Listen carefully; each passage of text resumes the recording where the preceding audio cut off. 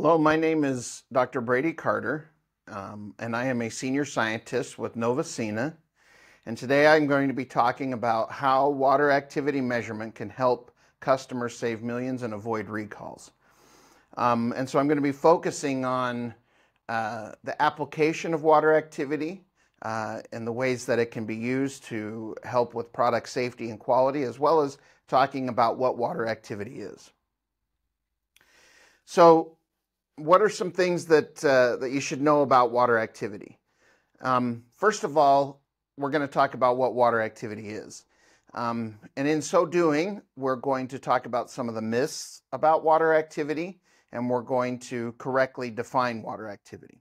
And then we're going to talk about how it's different from moisture content. We'll talk about how we measure it. And then we'll talk about what does this value mean in terms of meeting government regulations and maintaining product safety and quality, avoiding waste, all those things that will help customers be able to make products that are not going to be subject to recalls and are going to be delivered to their customers in the form that they intend. So to start, let's talk a little bit about water, since we're talking about water activity. Before we define water activity, we need to know a little bit about water and some unique properties that water has. Water is a fairly simple molecule. Two hydrogens bonded to an oxygen.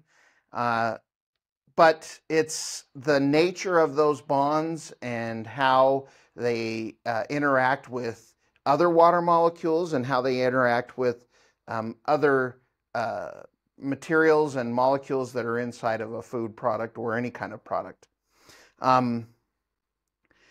The water molecule has a unique capability to be able to hydrogen bond three-dimensionally. And it, in fact, will form a tetrahedral shape with the other molecules, water molecules that it bonds with. So that it can have interactions, hydrogen bonding, in basically every direction around the water molecule, as shown in the image. So you have oxygen at the center. There's a net negative charge on that oxygen because it preferentially takes electrons away from the hydrogen. So it has a net negative charge, and the hydrogen molecules on the water molecule will have a positive charge. That means that they're polar. Which means that as a polar molecule, water wants to interact with other polar molecules, including other water molecules. And so wherever, if you have water sitting in front of you, wherever there's a water molecule in contact with other water molecules, the oxygen portion of the water molecule will interact with two hydrogens, and the hydrogens, each of the hydrogens will interact with an oxygen. And that's what forms this tetrahedral shape, and that's called hydrogen bonding. And it can also interact in other types of ways with other molecules that are not water, such as through ionic bonds, dipole-dipole interactions, and van der Waals interactions. And so because of this capability of water being a polar molecule to interact with other materials, makes it very important as a solvent, makes it very important as just a general ingredient in a product. And here on Earth, we can find water in all of its forms, and we find it everywhere. It's ubiquitous. Now, in order to fully understand what those water molecules are doing, we need to know something about the energy state of the water molecules that are present. We call that chemical potential energy. So every molecule is going to have a certain amount of chemical potential energy associated with it. And this has to do with the energies that's stored in the bonds themselves. So the bond between oxygen and its two hydrogens in a water molecule, there is a certain amount of chemical potential energy that's stored within those interactions or bonds. And when water interacts with something else because of its polar nature and undergoes some type of a bonding, hydrogen bonding, ionic bonding with those other materials, there is a transfer of some of that energy that's stored within the bonds of a water molecule into the interactions that are occurring between water and other molecules.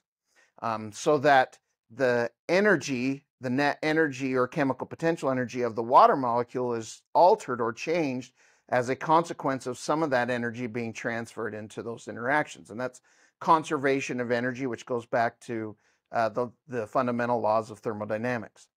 And from those fundamental laws of thermodynamics, we can derive an equation that helps us define the chemical potential energy of any kind of a species. In this case, we're talking about water. So from that, those fundamental thermodynamics, we derive what's called Gibbs free energy equation. And that's the equation that's shown here. In this equation, what we see is that the chemical potential energy of a species, in this case water, is going to be equal to what its chemical potential energy is of the pure substance. So when it's just water, and we're not seeing any kind of interactions going on with other molecules, what is that chemical potential energy? And so that's going to be a defined value that's specific to the species, in this case water. And then we have the rest of the equation that has the gas constant multiplied by temperature and then multiplied by the natural log of what we're calling fugacity, or relative fugacity. It's the F over F naught in this equation.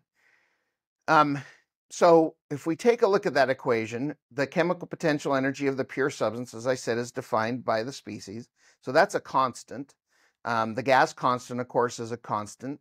If we control temperature and don't allow it to change, that becomes a constant. And so under that scenario, the only way that the chemical potential energy of water would change is if there was a change in this relative fugacity. And it ends up that fugacity is just a term for the escaping tendency or escaping ability of a material, in this case water. So that fugacity term can also be referred to as an activity. And so in a sense, this F over F naught, we could put in replace of that in our equation water. And so that tells us that water activity is directly proportional to the chemical potential energy of water. And that we determine, or we can ascertain what that energy level is by looking at the escaping tendency of water molecules. The more energy, chemical potential energy a water molecule has, the more probability there is that that will be translated into kinetic energy and allow for that water molecule to escape, to have enough kinetic energy to escape into the vapor phase. And so that's the way that we are able to determine what that chemical potential energy is of water, is by looking at how readily do those water molecules escape into the vapor phase. And we see that if the relative or the water activity of a material, if that water activity were 1, where those two relative fugacities were the same value, and that would be the case if you were dealing with pure water. So if the water activity of pure water is 1, if we plug 1 into this equation, the natural log of 1 is 0, so we lose the back part of our equation, and the chemical potential energy of water becomes equal to that of the chemical potential energy of the pure substance. So we know that the equation works.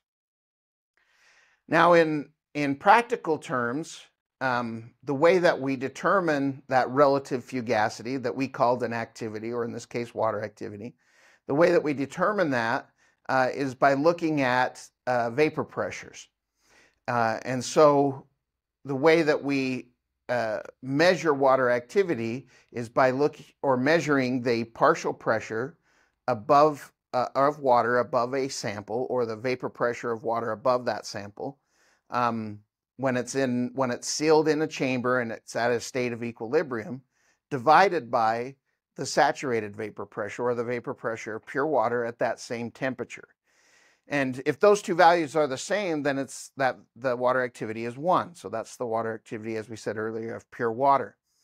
As that vapor pressure, that partial pressure over the sample decreases and reduces, then you'll see a reduction in water activity. And theoretically, could go all the way to 0 if there were no water molecules and no vapor pressure within the headspace. That's not achievable here on planet Earth because water, as I said earlier, is everywhere, but theoretically that's what it would be.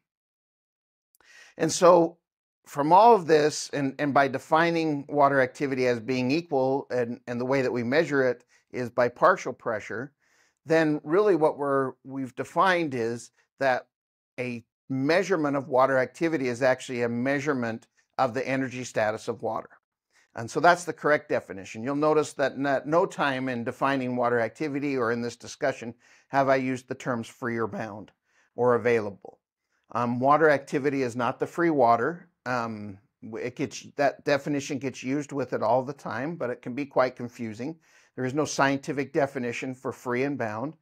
And so it's more correct, and the definition that we utilize is that water activity is a measure of the energy status of water in a system, its chemical potential energy, as an averaging of all the water molecules within a system. What is that average chemical potential energy of the water?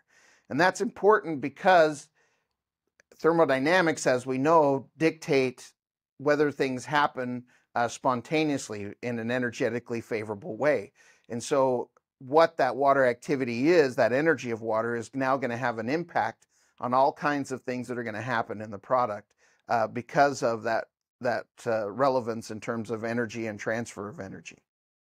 Water activity is also could be called equilibrium relative humidity, because relative humidity that we measure of the air, a term that we use with conditions in the air or the atmosphere, what we measure in the case of relative humidity is the relative vapor pressure in that air compared to the saturated vapor pressure, the point at which it can no longer hold water molecules and water will condense out.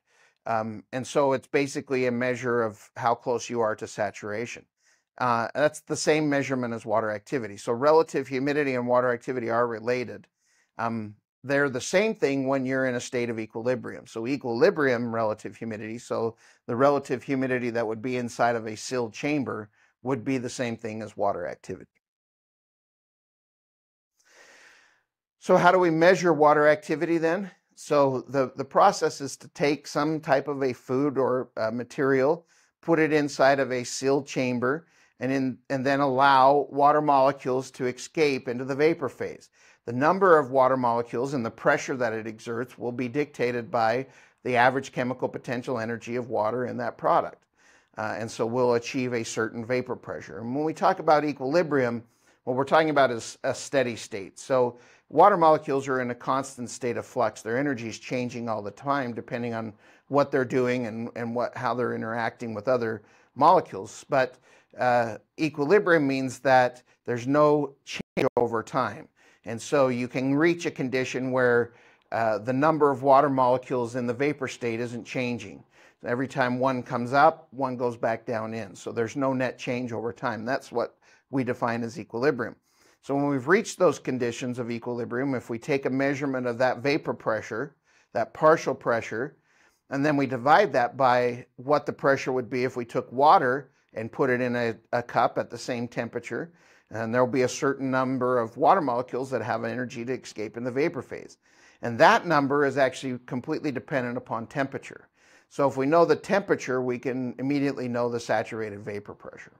So with those two values, we can combine them together and we get water activity. So what are some of the factors that affect that energy level? And we can basically classify them in three different types of effects. Those are colligative effects or solute interactions, matrix effects or surface interactions, or capillary effects. In the case of food and manufactured products, the most important of these interactions are the matrix effects or surface interactions, and that's the interactions that we would normally think of, like water interacting with sugar, water interacting with salt, things that are polar that are causing there again to be a transfer of chemical potential energy from the water molecules into those types of interactions. And it's a combination of these factors that actually overall determine what that energy is. But again, the most important will be the matrix effects. The water activity is not the same thing as moisture content. The moisture content is the quantitative amount of water that is present in a material, whereas the water activity is a qualitative measure of the energy of the water. So moisture content is basically how much water is present, whereas water activity is what is the energy of that water. Now they are related to each other. As you increase the amount of water molecules that are present, then you will have also an increase in the overall energy of those water molecules. So they are related, but they are not the same thing. Moisture content tells us how much water is present. It doesn't tell us anything about what that water is doing, how it's interacting, or how it's impacting things that are happening within the product from an energy standpoint. That all comes from water activity. So in most cases, water activity becomes the more important measurement, and moisture content serves the purpose as a standard of identity for the product of how much of that product is water versus other materials or ingredients. And so the way that we measure moisture content is, again, it's a quantitative measurement. So we basically measure in some way from a quantitative standpoint, a amount of water, and then compare that to the total of weight of the product. And from that, we get a percentage. So moisture content is typically reported as a percentage of water in comparison to whatever else is there or all the other materials that are there. And so the primary way of measuring that is through what's called a loss on drying. And this is where you basically measure a wet weight or weight of the product as is, and then you take that product and subject it to elevated temperatures, driving out the water, and then you measure it again. And the difference in the weights will be water, theoretically, and then you divide that either by the dry weight or the wet weight, depending on what type of reporting method you're using. So there are some problems that can be associated with that approach, though. And that is mainly that when you elevate the temperature of a product, you drive things out that are volatile, anything that's volatile at that temperature, which is not just water. And so you're actually losing weight by the loss of things other than just water. But they have no way of differentiating between what's water and what's other volatiles that are being removed. And so we use the term moisture content specifically for a reason, which is that it's defined as pretty much everything or anything that leaves the product at elevated temperatures, because it's really not possible to overcome that. In addition, the temperature at which you heat the product will also impact what the moisture content is. And so if you heat it to 100 degrees versus 120, those are two different answers. And the real problem with moisture content is that we really don't have a way of knowing what the true value is because of these challenges that are associated with the measurement approach, as well as the fact that there is no standard for moisture content.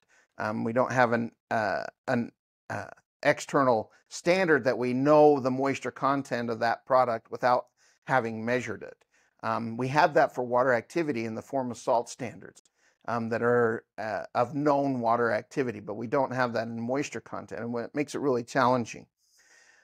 Because of that tendency to have problems with the loss on drying approach, there are alternative methods such as titration, where you do a chemical reaction that involves water. The idea there being that then you would only detect water as it is lost. or as you have the interaction or the reaction occur, it would only you would only see water, and you do that through a titration process, and this is most commonly called Karl Fischer. But there are problems associated with this as well. If you don't have the right solvents, you can get incorrect answers, and it can be challenging. You have to have some training in order to be able to do it correctly. So there's some challenges associated with moisture content, and one of the biggest challenges that a lot of people mistakenly use moisture content as a way of determining safety of a product, and when in reality it's not related to safety or in a lot of cases quality, whereas water activity is related and is the more correct measurement to use. As I said before, water activity and moisture content are related to each other, and they're related through something called the moisture absorption isotherm. This is an absorption profile for a product. So as water activity increases, there is a subsequent change in moisture content and vice versa. But that's very unique to each type of product, as you can see shown in this graph. Each of those products have a very unique isotherm shape, and so it's not a general relationship across all types of materials. It's very specific to the material, and essentially has to be measured for that material to know what that relationship is. Now, in terms of measuring water activity, one of the crucial aspects of measuring it, as I indicated earlier, is achieving vapor equilibrium. In order to be able to determine the vapor pressure, which is again related to the energy of the water, we have to be able to achieve a state of equilibrium, at least as close as we can. And equilibrium takes time. Takes time for those water molecules to escape in the vapor phase, and the amount of time that it takes is very dependent on the sample material that's being run, and less dependent on the instrumentation that's being used. So the test time for water activity is more dictated by the sample than it is by the instrument. And so when you think about the question of how long will a water activity test take, you have to, it's not a simple answer where we can give one time and say water activity takes less than 5 minutes, because it's fully dependent on the material that you're reading, and how long vapor equilibrium takes for that particular material.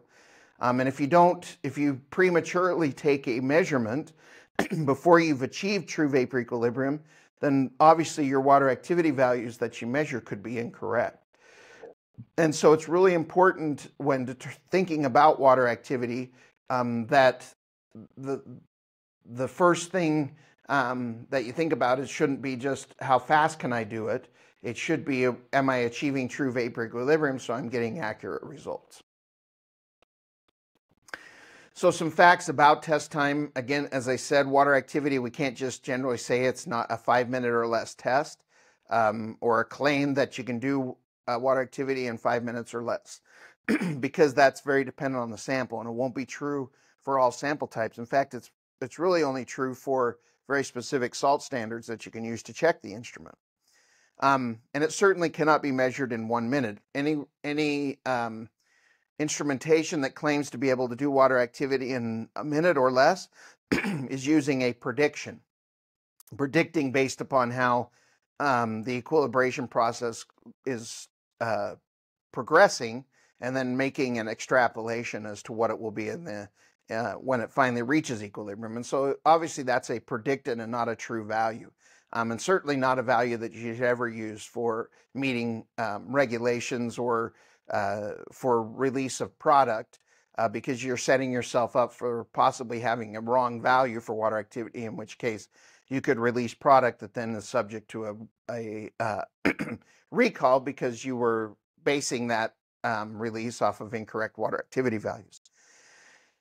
And so because of that risk of having the potential for recalls, where you which could cost millions and millions of dollars just by trying to get a really fast water activity value, it's much better to make sure that you've achieved true vapor equilibrium.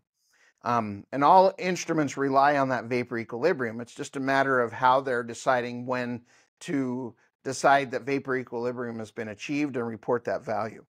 And again, that will vary by product. An instrument can't artificially speed up that equilibration process. So in reality, a specific type of product should take the same amount of time to run in any given instrument if you're running those tests in similar types of conditions. So, for example, if we have shown here two different products, and let's say this product one has lots of salt and sugar and starch in it, and those are the main ingredients, water molecules can escape from that type of a product fairly quickly because they're moving through polar materials. They don't have anything that's going to interrupt that. But then you use something, you have a different product, and that product has lots of fat, let's say, and oil, or there's a hard surface, or it's crystalline. In those types of products, it's much harder for water molecules to escape in the vapor phase because they have to move past portions of that product that it doesn't want, where it doesn't want to be. It doesn't want to interact with materials that are hydrophobic. And so it takes longer for water molecules to move through that product. Thus, the test time on that particular product is going to be extended. So, whereas one product may take 10 minutes to run, another product may take 25 or 30 minutes to run. It's just the nature of water activity testing.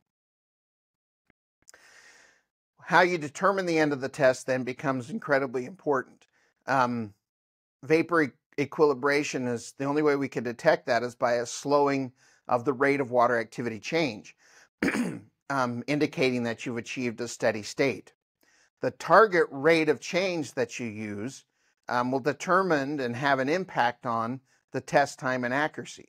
So if you set low stringency requirements for end of test, such as that you only have to achieve a difference in water activity, let's say of 0.0005 one time, that's not all that difficult to do. And so you have there's a higher chance that you're going to achieve that kind of difference in a faster amount of time, but doesn't truly indicate vapor equilibrium. It's just that you happen to have that difference.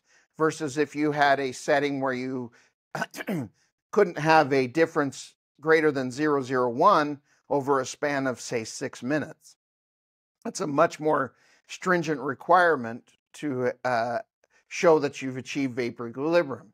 As a consequence, that test time is going to be extended, but it's going to be much more accurate. You have a much more greater likelihood that you've achieved the true equilibrium for that particular product, and that you're not going to be reporting incorrect water activities. This impact of end of test settings that it can have on the results of a water activity test can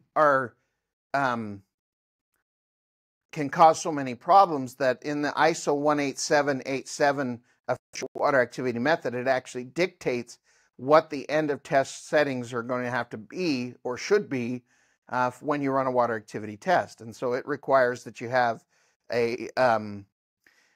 have no greater difference in water activity than 0.003 for 3 measurements or over a span of 1 minute. And so if you use that setting versus in a lot of cases the default setting for an instrument, it's going to have a different test time, and you might even get a different result because you're using more stringent requirements for end of test. So it's another way to artificially decrease the test time in order to appease the desire by everybody to have very fast test times, is to make that end of test requirement less stringent, in which case you will get a faster reading. But the consequence could be that you also get an incorrect reading because you haven't achieved true vapor equilibrium. At what cost? What's the cost of then having that fast reading when you report an incorrect value, and it could cause a result in having to do a recall of a product because you released off of an incorrect water activity. So what we see is that in a lot of cases, if you use less stringent end of test settings, you can see a difference in water activity as high as 0.2. So that could mean the difference between, say, a reading of 0.69 and a reading of 0.71, which moves you above the practical limit for mold growth. So is it really worth having as fast test time by having less stringent requirements to end the test? So we see that if you set, for instance, the end of test requirements to less stringent, that you certainly have results that are that you get faster, but in all cases, or in most cases, we do see differences if you set it to a more stringent requirement. So from this, what we can ascertain is that fast and accurate are in most cases mutually exclusive. You can't have both. We can certainly do things to optimize test time, but in most cases, trying to make it faster than it should be just results in incorrect readings. Now, in terms of water activity measurement, there are multiple ways that you can measure water activity. Some of these methodologies are outdated at this point, such as Hare hygrometers, freezing point depression, isopistic equilibration were previously used but not highly used anymore because they take a high amount of time to run. So now we have electric hygrometers, and we have chilled mirror dew point approaches for water activity that are the most common used.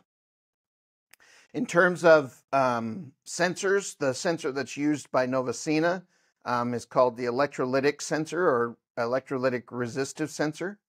And the reason that Novecina utilizes this sensor is because it's very stable.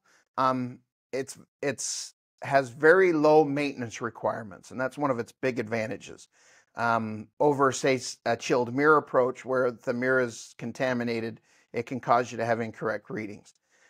We can achieve with this type of a sensor the highest level of accuracy at plus or minus 0.003. We can also use filters in combination with this sensor, which makes it possible to read things with volatiles.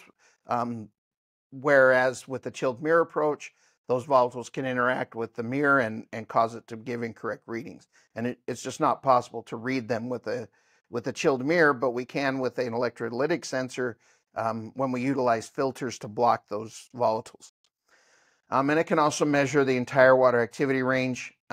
Disadvantages is that it does show as sometimes slower, but in most cases that's because with the electrolytic sensor and the approach that Novecina has, we allow the user to set the stringency of the end of test requirements, and our default is to a more stringent requirement than you would see in a chilled mirror instrument.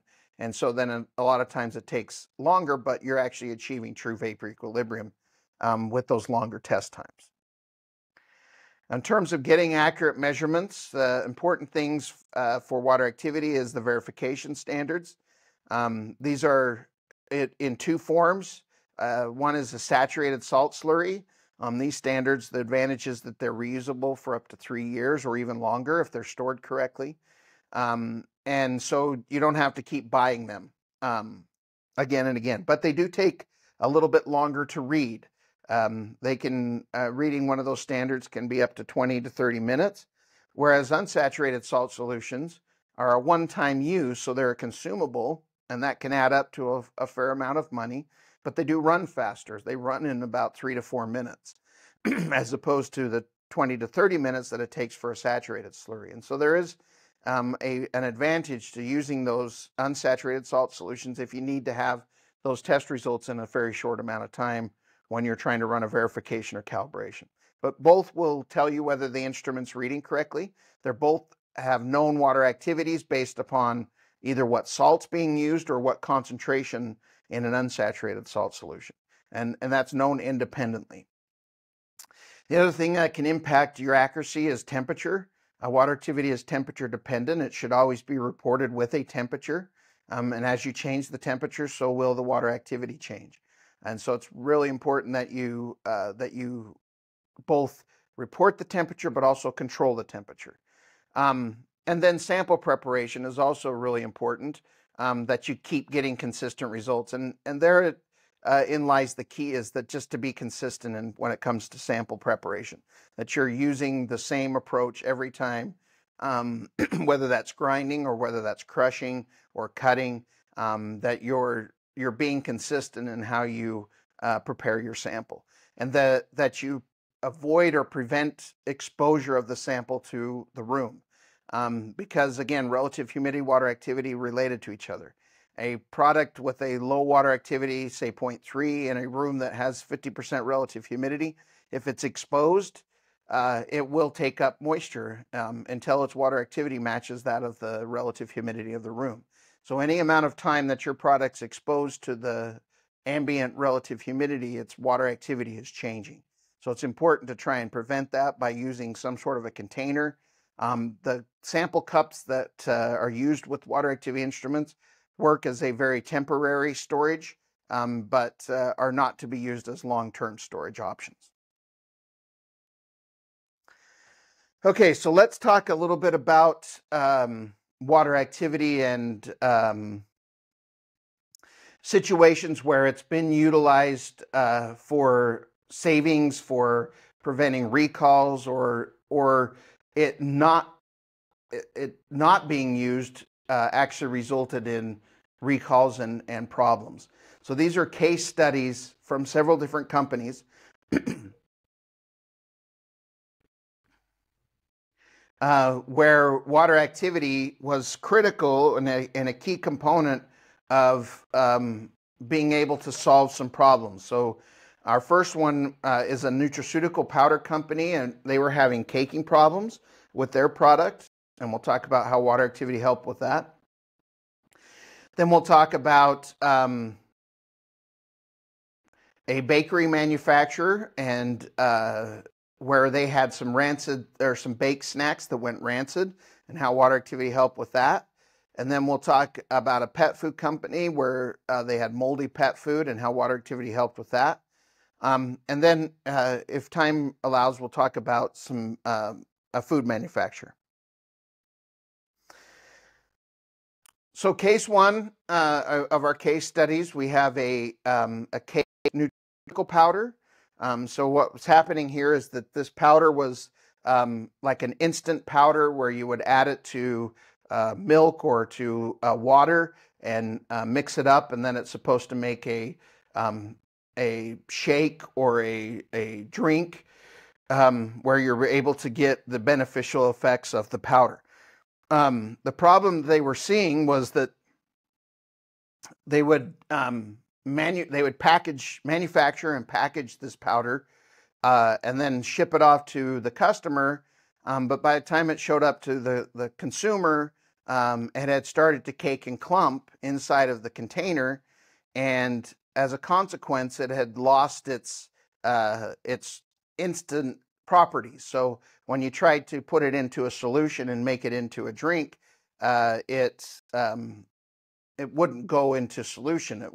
You were having big clumps within the within the powder, and when you try to mix it, they wouldn't mix in, and so the consumers were unhappy and were basically asking for refunds for the product because it wasn't performing the way that it was supposed to. So as a consequence of this, they were seeing product recalls and were having to refund money, and it was costing them a lot of money as a consequence of this caking. Whereas they put the product in the container, it was free flowing, but it was showing up caked. So why did this product start caking? Most likely it's because it got wet, and it somehow that was absorbing moisture and from some source. Why did it getting wet or taking up moisture, why did that cause it to cake? And most likely it was because it caused it to experience a glass transition. Why did this glass transition occur? Most likely because the water activity increased as a consequence of taking up moisture until it moved past a critical water activity, which is the water activity at which the glass transition occurs. Why did this water activity increase? Most likely because it was subjected to high humidity and there was some sort of a failure in the packaging that resulted in that water activity going above that glass transition point. So in doing some investigations, we used what's called a dynamic isotherm to identify what's called the critical water activity. So what you see here is a free-flowing product subjected to increasing levels of moisture, which then causes it to increase water activity. At a certain point at the critical water activity, you see what's called a glass transition, which causes there to be increased mobility within the product, as well as increased availability of water binding sites. That's why there's a sharp inflection in this isotherm curve. So where that inflection point is what we call the critical water activity. So as long as you would kept the water activity of this powder less than that critical value, it would stay free flowing. But if it moved above that critical value, it would start to cake and clump. So that now becomes the most important aspect of this product, is keeping its water activity below that critical water activity.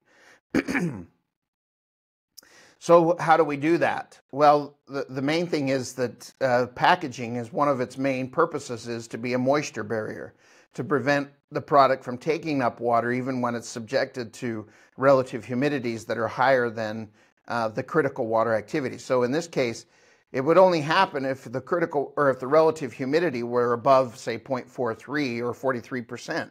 But as long as that's the case, and certainly it would encounter those kinds of conditions, in most of the locations that it would go to. Some locations, like in the West during the winter, where there's very low relative humidity in the western part of or in the drier parts of the world, there may be water relative humidities that are lower than that 0.43, in which case they most likely wouldn't have problems. But in other parts of the world where there's high humidity, sending your product to that location with high humidity, if the packaging isn't behaving as a moisture barrier, then certainly you would have problems. But by replacing that that packaging with a better moisture barrier, what the result would be is that it may take up some moisture and increase its water activity, but it would never get past that critical water activity, in which case it would still remain free flowing even though it had been exposed to very high humidity conditions. So tracking changes in packaging, we do that through what's called Fickian diffusion, and we can model actually what happens with a product based upon its moisture barrier properties, or we can alternatively actually measure the moisture barrier properties of a packaging to see what those values are. But ultimately what we needed to do here is find out what was the moisture barrier properties and performance of their current packaging, and whether that was having problems, allowing the water to infiltrate the packaging, and replace that with a better packaging that had better moisture barrier properties and was preventing that from happening. Now, in most cases, when you go to a better moisture barrier packaging, you also increase the cost. So you really don't want to do that as just a go-to response or solution, because it could come with added costs. So you want to make sure it's the right packaging that's going to prevent that from happening, but not overpackage where you could then have waste that could cost additional millions of dollars by trying to respond to a problem, and that response is not measured. It's an over response, and as a consequence, you're still costing the company money. So the Six Sigma recommendations, if we were doing this as a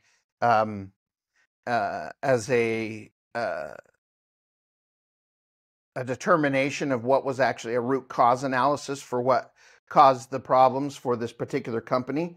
The recommendations out of that investigation would be to determine the critical water activity for each of these new products at both at room temperature and abuse temperatures, because the other thing that could drive this is temperature. If you have a good moisture barrier, but you increase the temperature and you have temperature abuse, what temperature abuse will do is drive the critical water activity to a lower value, in which case the packaging's performing. It's just that you've changed the critical water activity through temperature, and now your water activity of your product as it was processed, whereas at low temperature it was fine, at high temperature it's now on the wrong side of that critical water activity and you have caking and clumping. The next thing would also be to set a process specification that's based on water activity, and make sure that the product is, after processing, is at a water activity less than the critical water activity, and then use packaging and modeling to determine what's the ideal packaging that will prevent that water activity from moving above a critical value and is at the lowest cost possible.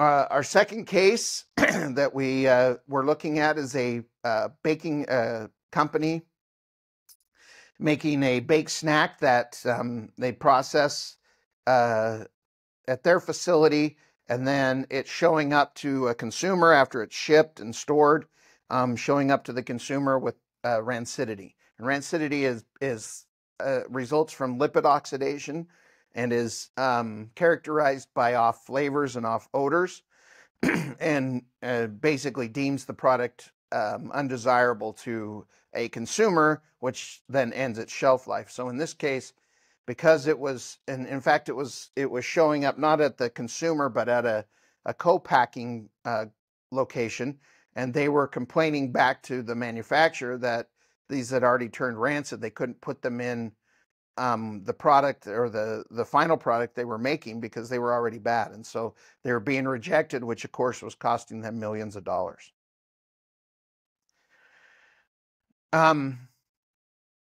So through investigations, what we found was that they were setting their moisture, they were determining their release of product based on moisture content and not based on water activity. And their idea was that to keep pushing that moisture content specification to a lower value.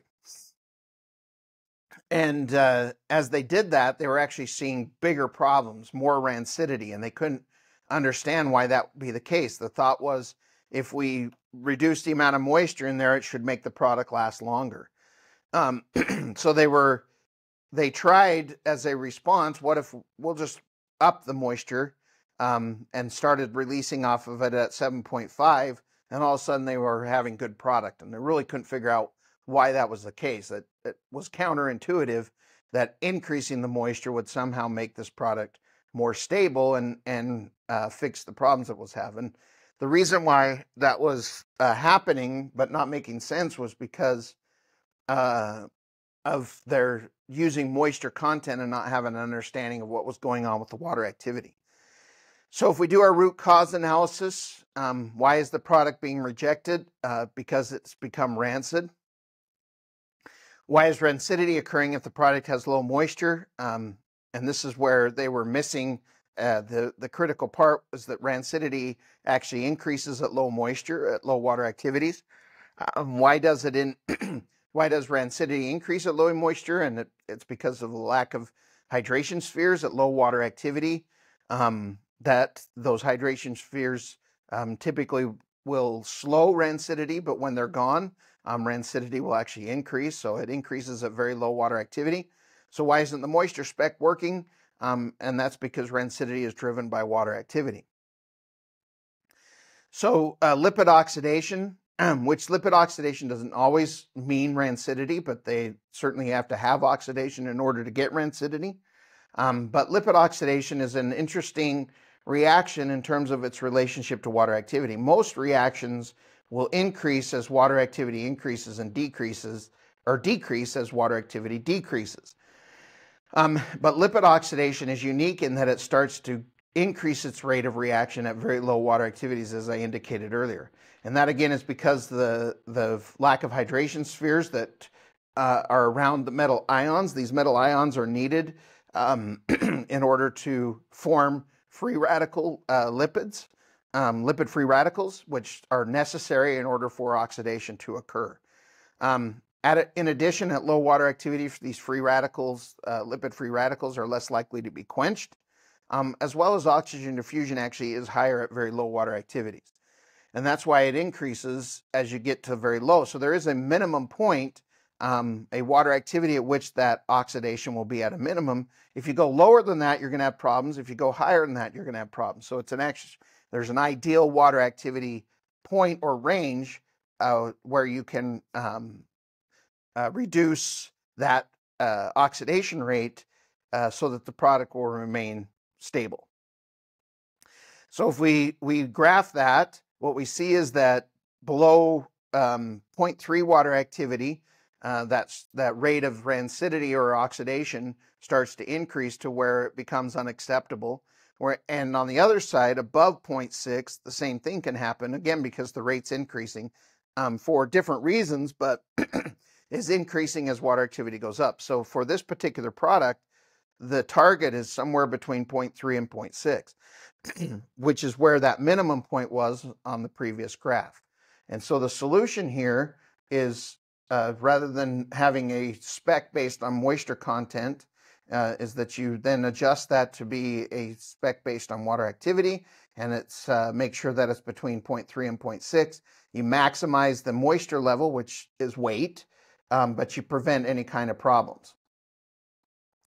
And so now you're sending product out at 8% moisture, whereas before you were sending it out at 4%, which is just lost weight, but more importantly, it was actually not safe. It was going rancid.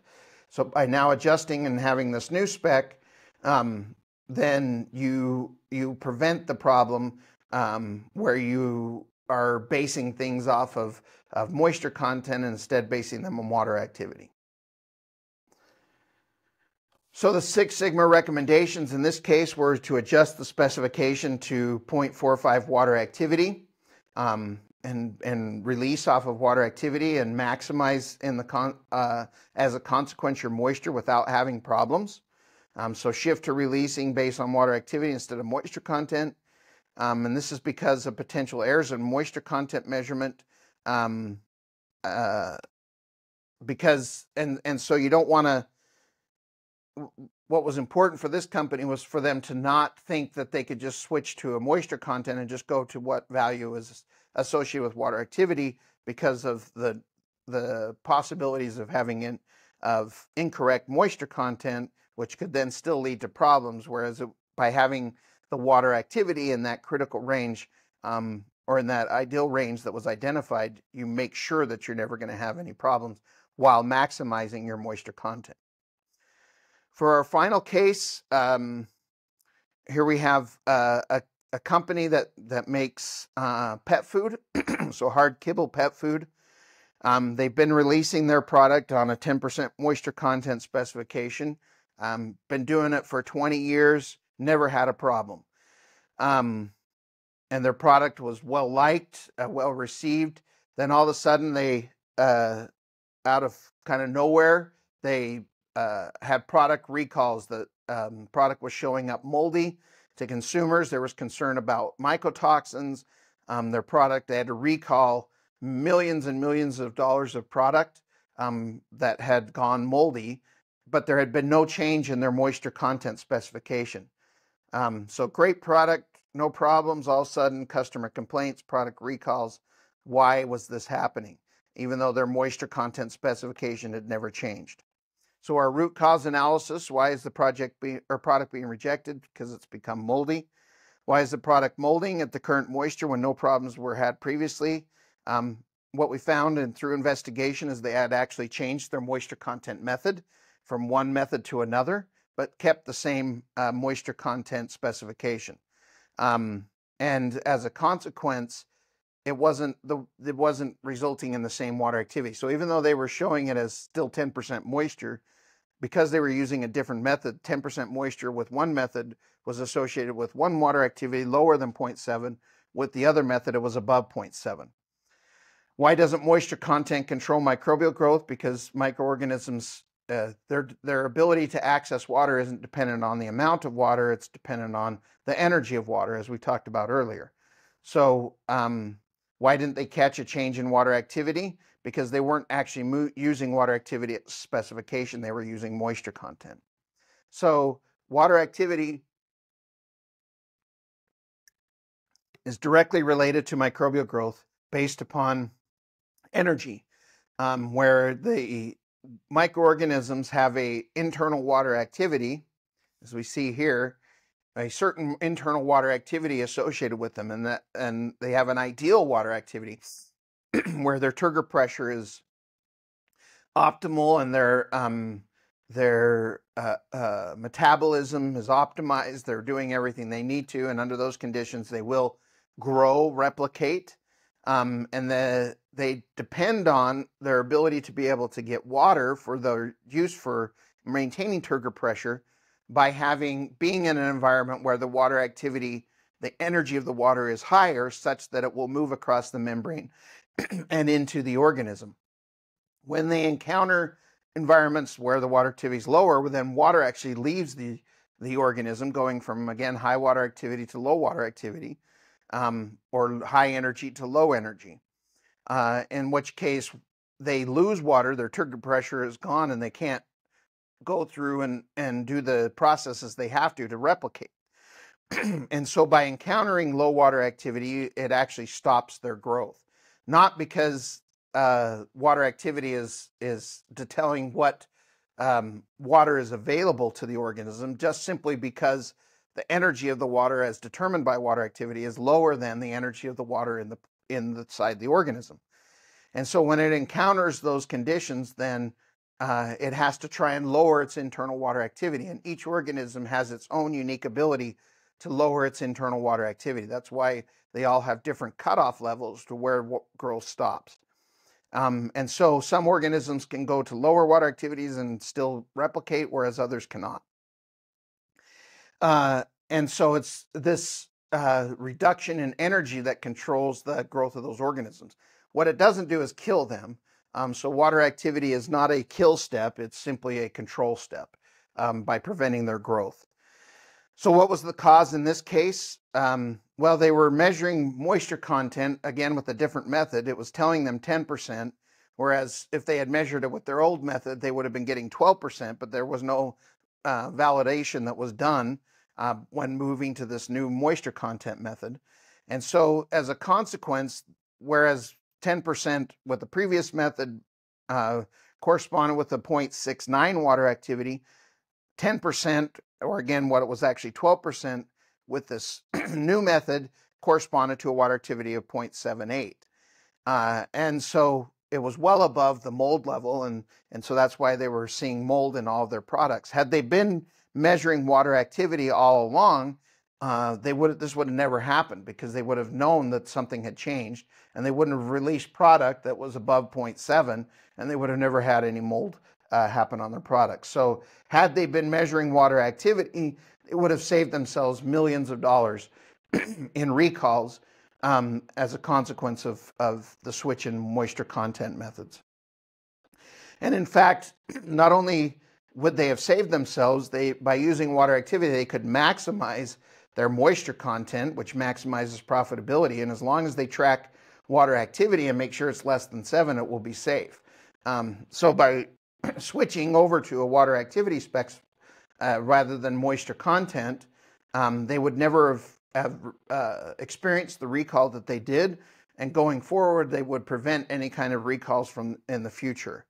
And the recommendation is to only use moisture content as a standard of identity and not release off of it. And that they could maximize their moisture content through formulation as long as they stay below that 0.68 water activity.